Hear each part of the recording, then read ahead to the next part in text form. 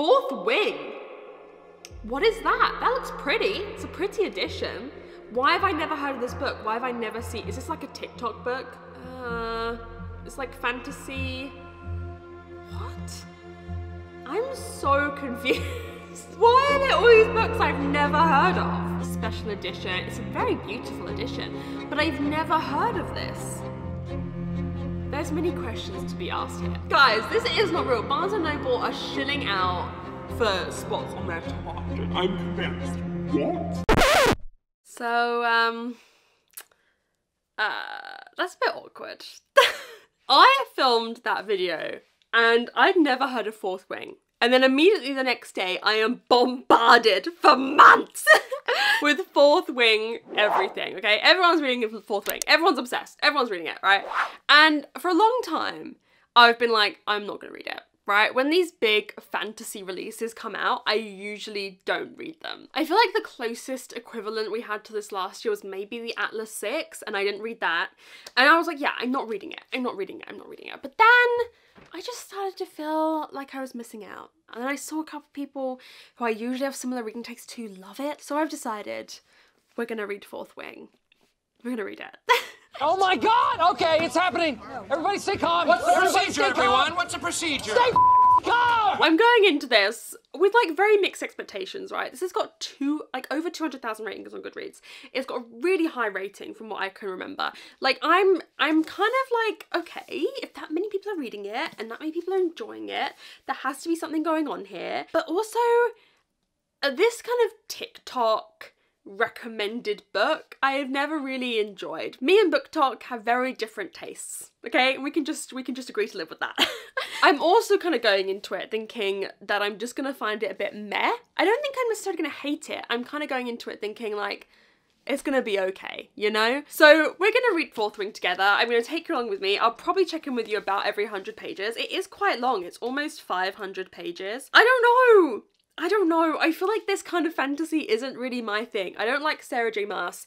I don't like From Blood and Ash. I don't like, do you know what I mean? I feel like a lot of the fantasies that are being comped to is not a fantasy I enjoy, but I have to know. I have to know what the hype is about. I cannot wait any longer. So let's just get into it and start reading Fourth Wing. Oh my God, I feel like I'm about to throw up.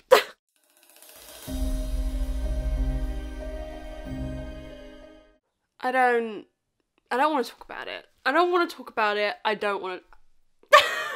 Okay, I got 100 pages into Fourth Wing Tuesday night. Right, fine, last thing Tuesday night. Too late to film. I was like half asleep. It is now Friday evening, afternoon evening, and I haven't spoken to you. I've been putting it off, and I don't know why. I don't want to. I've been sitting here for like 40 minutes, not filming out of, I don't know, fear? I actually feel sick. I got a headache at the idea of speaking to you about this book. I do not want to comment. Why? Why? Okay, vague synopsis. I'm sure you've heard this book's synopsis many times. Following main character, her mother's someone very important in the country, right? And Girlie was supposed to be a scribe. She trained all these years to be a scribe in the library, and then her mother's like, no bitch, you're gonna be a dragon rider. Because her dad was like the scribe one and he died. Mum's like, he'd like to see it, who gives a fuck? So she enters this like academy for the dragon riders that exist. Dragons are a big thing in this war that the country's in. Typical fantasy world, typical fantasy war. This book is stupid. It's already annoying me with some of its logic and some of the things that happen, okay? I don't think it's bad. I want to point that out to you now. I have had no inclination to read it. Like, I have had no desire to pick it up, but I don't think it's terrible. There's a scene. I don't even want to be seen talking about this. There's a scene, you must, if you've watched people review this, I haven't watched many people like step-by-step review this yet, because I wanted to go into it fairly, you know, once I decided I was reading it, I wanted to not have my ideas tainted. But there's a freaking scene where basically this child that they like love people dying in this academy. Can my phone shut up? They love people dying, right? So there's a trial right at the start to get into the academy where you have to like walk this tightrope thing and loads of people fall off and die, right? Stupid logic. Why? Why? Why? Why? Because a lot of people, you know, I don't understand it. But our main character, in order to get through the stress and like how anxious she is about the situation, she's like, right, I have to calm myself down. What calms me down?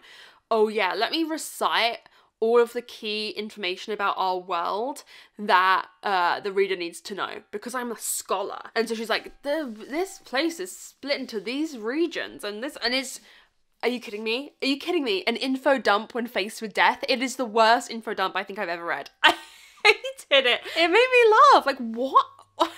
But it wasn't like, because it was the basic level info we needed to know about the world, it was like if I was in that situation, me going, the United Kingdom is formed of England, Scotland and Wales. Like, if you're a scholar, if you've trained all your life, you'll be thinking like niche facts, like exciting, interesting things, not going, tomatoes are red. Do you know what I mean? Like, it's stupid.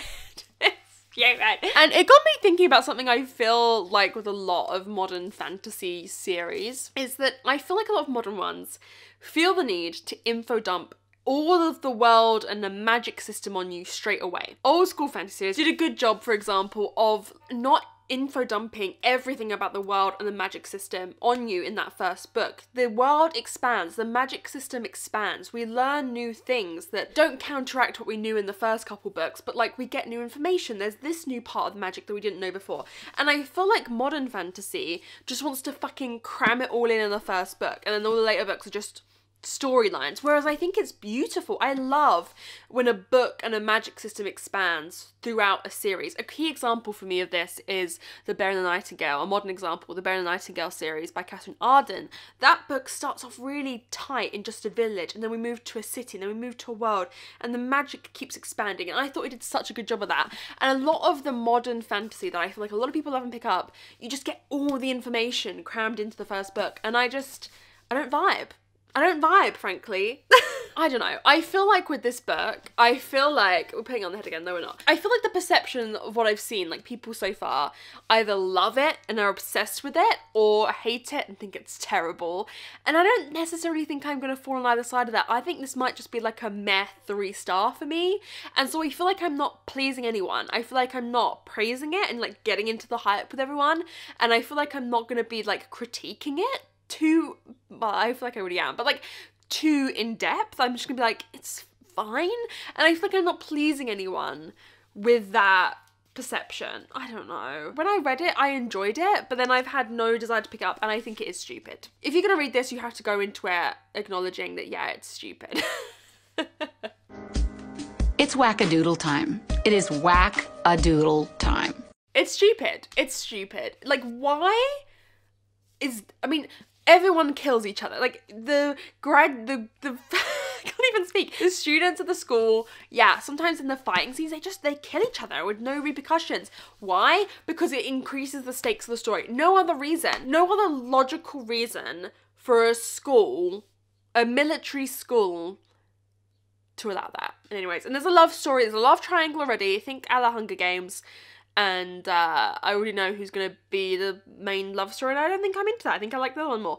But on a plus side, I can see why people love this, because it is nostalgic, right? I feel like I didn't read a lot of those dystopian, I feel like it has a lot of the same tropes as those dystopian Hunger Games Divergent-esque books, but with maybe a dragon fantasy twist. And I can already tell this is going to be made into a freaking movie. It does do imagery quite well, I think. There was this one scene where like there's a dinosaur a dragon in front of her, and it like blows through its nostrils and it blows her hair and whatever, and I can just really, that scene is so vivid to me. Like, I know if it's a film, how they're gonna film it. It's gonna be a film, and it's gonna be successful. Like, I know it already. It's gonna be a film. So I can understand why people like it in that regard. But yeah, let's read another 100 pages, shall we? I'll try and read that tonight, but I'm gonna be honest, I'm not I'm not desperate to. I don't know. Oh, it's fine. We'll see how we get on. Maybe it'll win me over, but right now I'm just like,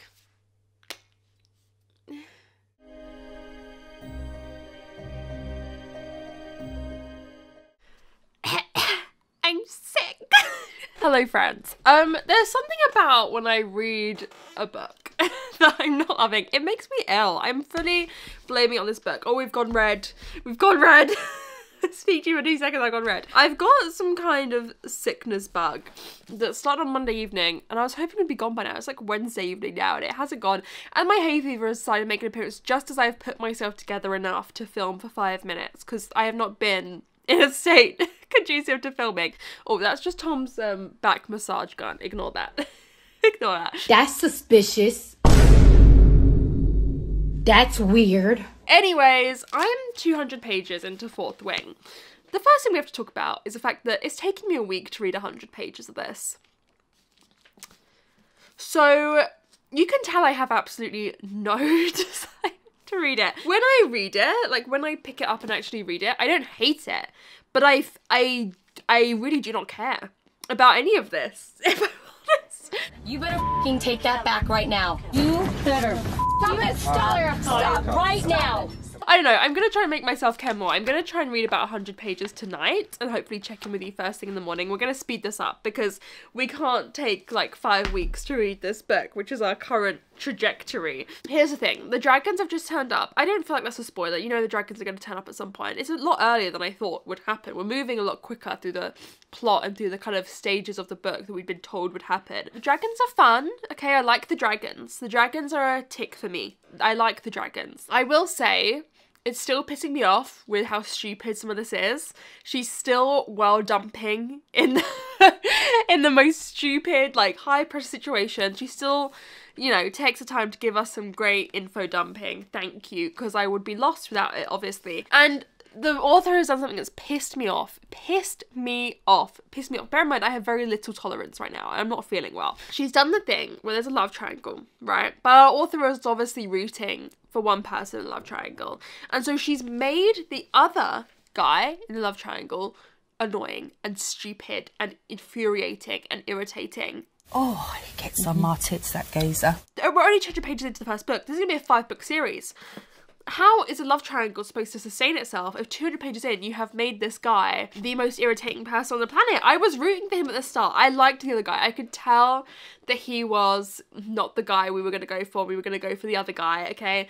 Because the other guy had more like fantasy romance tropes about him, you know? But he is just irritating. Every second he is trying to like undermine her and like get her to change her mind about things, and he's just like a little annoying little rat. But he was who I was rooting for, and I'm like, why do that? Just don't give me a love triangle then. If you're so set on one person in a love triangle, just like make it a fucking romance with her and him. Why?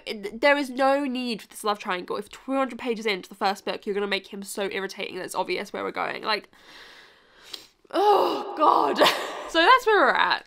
I think it's quite bad on the whole. But it is, I can understand why people love it because it is easily readable and it's kind of fun, you know, and it's playing up on a lot of what we love about other books. Like I said, it's going to be a fucking movie, you know, we can cast it already, fan cast it right now. But I'm not loving it, I'm not hating it. It's maybe like, I'm probably getting like a 3-star of enjoyment from it when I'm actually reading it, when I actually force myself to read it. But it's probably on quality like a 2.5 at the moment. So anyways, we'll see how it goes.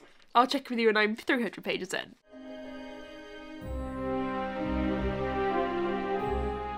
Right, 300 pages into Fourth Wing. I've taken the dust jacket. Can the car outside stop making noise, please? Here's the thing. Right, here's the thing. When you're going to read a book like this that has been so popular, you have to go into it with a certain mindset. You either have to go into it... I remember thinking, I'm about to beat this bitch up. Genuinely hoping to enjoy it and trying to enjoy it, or going into it to read critically and to like come up with clever things to say about it, right? I'm trying to enjoy this. It might not seem like it, but I'm really trying to enjoy this. I feel like if I was going in with that critical, evaluative mindset, I'd kind of be going in to just hate read it, and that's not what I want to do. I want to love this like everyone else is loving it. Genuinely, when you look at the bar on Goodreads, it's like everyone is giving this 5 stars.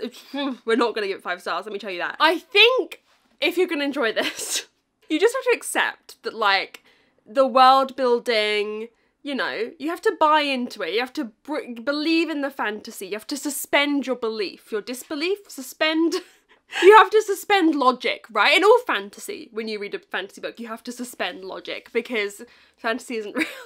But usually I can do that. You know, I love fantasy. But I can't do it when the world building is the stupidest fucking world building ever to exist. Like, there's just so much about this school, this magical death dragon school, that makes zero sense. Zero. I can't get over everyone having to die all the time just so that the stakes are raised. It's so...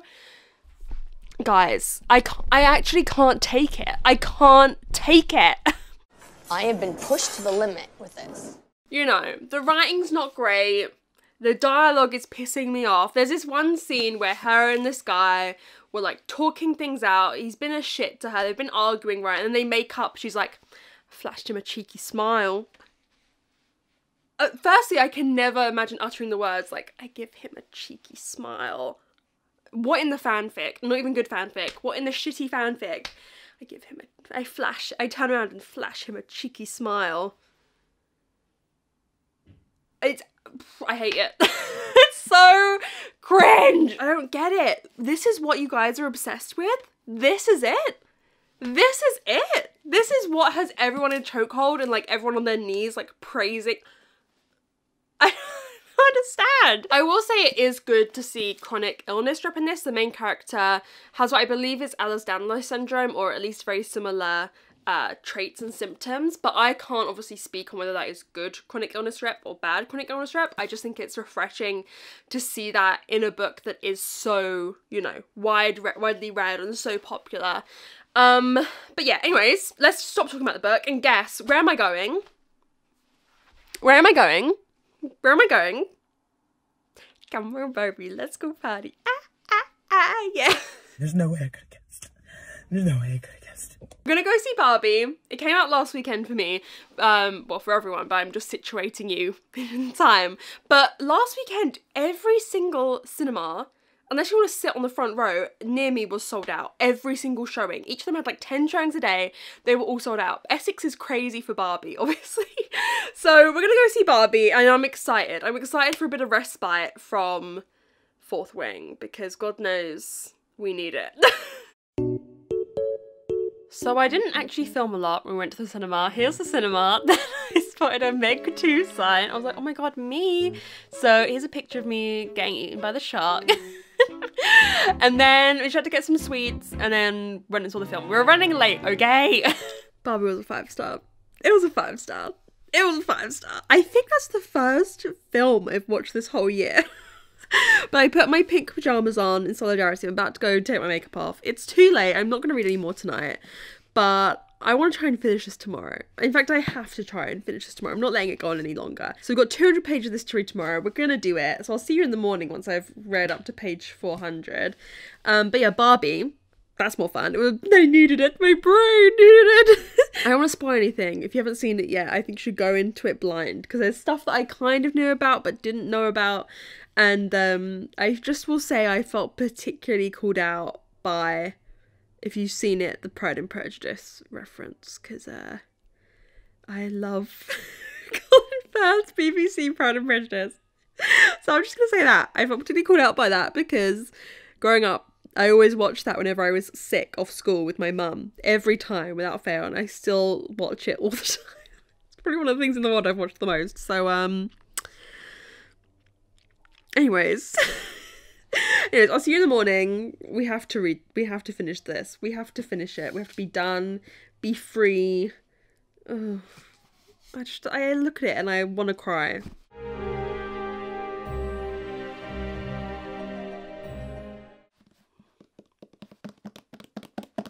Almost done. We are almost done. We're almost done. I don't know why I've just put a hoodie on. It's hot. I don't know what's wrong with me. I'm gonna get changed out of this after this. But okay, 400 pages in. We're almost at the end. I'm exactly on page 400. This ends on page 498. So we have 98 pages left to read. There's something about the writing that's pissing me off. I don't know how to explain it, but it's like everything is either terrible, it's like the end of the world, or it's the greatest thing ever. Like a sword has been immaculately crafted, honed to perfection, and like everything is onyx eyes. It's that kind of writing, and I don't like it. I don't like it. I think this is why I don't read like other fantasy romance, because everything is just kind of like, just the phrase Onyx Eyes, I was ready to square up. Like, I'm ready to go. It triggers my fight or flight. Fight or flight. There's that. But it finally got spicy. It finally got spicy. I thought this was more spicy than it has been, but it finally got spicy. Being a bit saucy. The spicy scenes were okay, you know, they weren't the worst I've ever heard. They were alright, actually. There could be more. I wouldn't be mad if there was more. I feel like maybe this needed more of that, because it's just felt like a slug. A slug? Slog. Slug. And some people say they flew through it. At this point, I have been reading this for like almost 2 weeks, and I don't think I'm going to continue on with the series. But also there's a part of my brain, it's like sunken cost fallacy. I'm like, I've spent so long with these characters that it's like, when the next book comes out, I'm kind of going to feel like, oh. Even part of me is like, you know, I could be tempted. I like the dragons. The dragons and the spicy scenes are probably my favourite part. But it just feels so meh. I don't understand why this has you guys by the throat. I don't get it. I don't get it. I'm not that girl. I'm evidently not that girl. Also, I don't think we need to get into a discussion around, here's the thing, it's a fantasy world, right? So if I was thinking deeply, I could have a discussion around some of the discussions we've had in this last 100 pages around killing people and the morality of that in war. And if we want to get into like a discussion about how I believe the author's a military wife and like, you know, but it's fantasy. So I don't feel the need to get into discussions around the morality of that and like reading into this, because I feel like every fantasy book is kind of like death is just, and killing people is kind of like par for the course. But I can see if someone was reading this with a critical eye, they would point at that and be like, you know, the justification of killing people in war, basically, you know.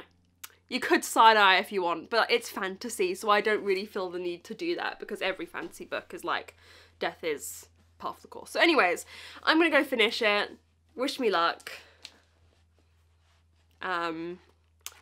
I almost don't want to put this video out because I'm scared people are going to be really mad at me.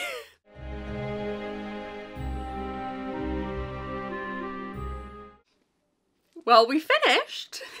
Are we ready? We're ready. I'm going to give it 2 stars.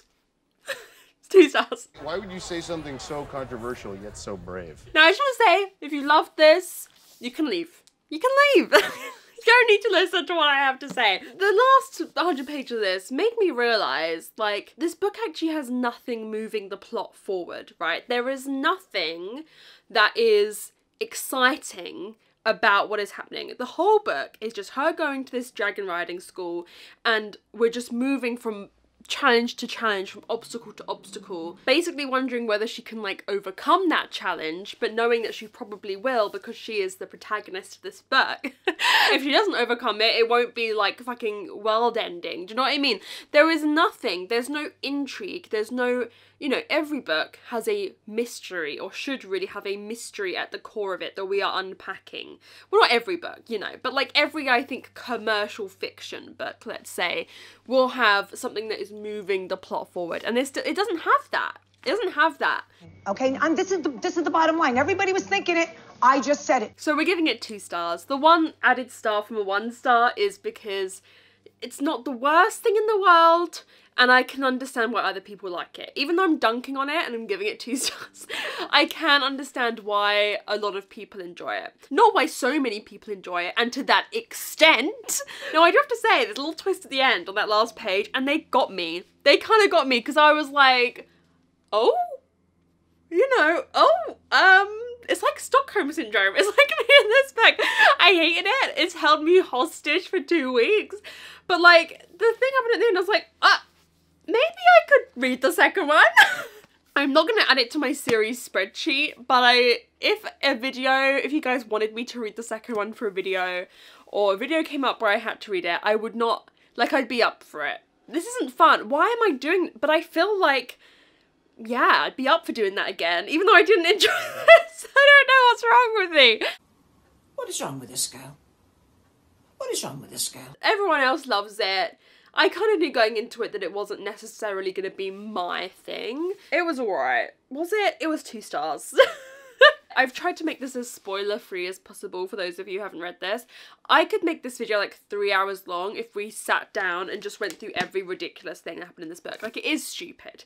The plot is stupid. The world building is stupid. The rules are stupid. The insta-love is stupid. Everything in it is stupid, right? We could go through example. Someone's probably already done that. We could go through example after example and we would be here for hours. Like, I don't know how to explain enough to you how many lines there were that made me roll my eyes and how stupid, like, it makes no sense. There's so many plot holes. This is like fucking holy cheese. Do you know what I mean? It's just, I don't know where to begin. But I've read it and now I know what all the hype is about, and sometimes I question whether you're all okay, and then I realise, no, you're not.